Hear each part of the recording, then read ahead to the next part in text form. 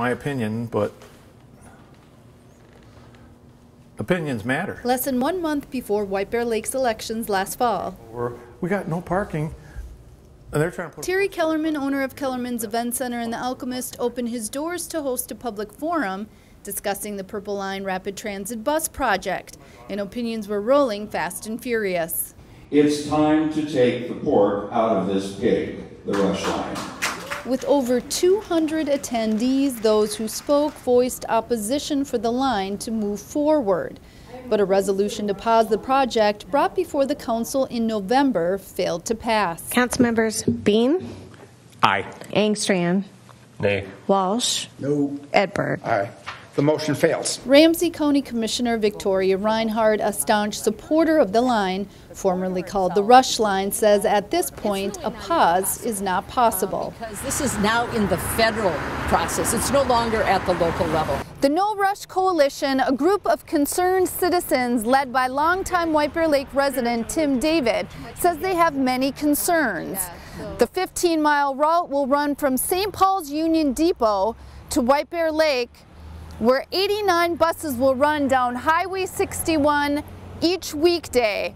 David says the group doesn't believe the ridership is there. In the aftermath of the pandemic, ridership has fallen by 60% on local bus routes and 95% on express bus routes, according to the Met Council. And Route 265, which made 8 stops in White Bear Lake, was discontinued in 2020. Results from a ridership study by the University of Minnesota are due to the legislature early next year.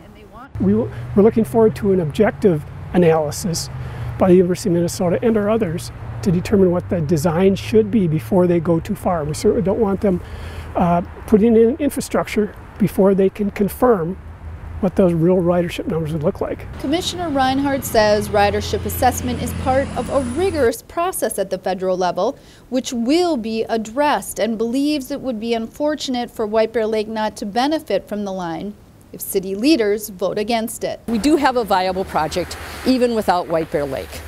I think that it would be a shame because of all of the things that would not happen in White Bear Lake. Plus, people talk about the fact that we want to go further north. Well, if you can't get to White Bear Lake, you can't get to Hugo, you can't get to Forest Lake, and that's part of this system. I mean, our taxpayers are going to pay it anyway. Why wouldn't they want to get the benefit of it? But paying is what opponents are concerned about. The Purple Line is projected to cost $475 million, with about $237 million being paid through federal funding and Ramsey County paying the rest. But people are worried that number may increase, citing the Southwest Line, which added another $450 to $550 million to its $2 billion price tag. It's something that we don't want and we don't need, and that money is huge money. And obviously with the thing they got going down in the southern metro down there, some of the press is calling it a boondoggle. And opponents are also concerned about the loss of parking, the influx of traffic on 61, and disruption of the Bruce Vento Trail. But Commissioner Reinhardt says the buses will add little to the traffic and the trail will be improved. Not only will the Bruce Vento Trail not be destroyed, it will actually be enhanced. It will have smoother pavement, it will have native plantings, it will have all kinds of attributes that aren't currently there right now. Of the 103 businesses we've talked to, 100 of those businesses oppose it and have offered to put signs in their windows and or sign our petition. So that's pretty significant. And David says nearly all of the businesses the coalition has approached from Maplewood to White Bear Lake oppose the line, but not all do. No, you shouldn't. Dale Graham Bush, a farmer's insurance agent operating in downtown for 30 years, sees the line as an opportunity. Public transportation is important to a community because it helps bring people into the community. It also helps bring people who live in the community a chance to, if they don't have a vehicle or maybe don't want to have a vehicle, a way to still get around town. He also believes ridership numbers will come back and thinks BRT riders may bring business to the downtown. Construction may begin as early as 2024.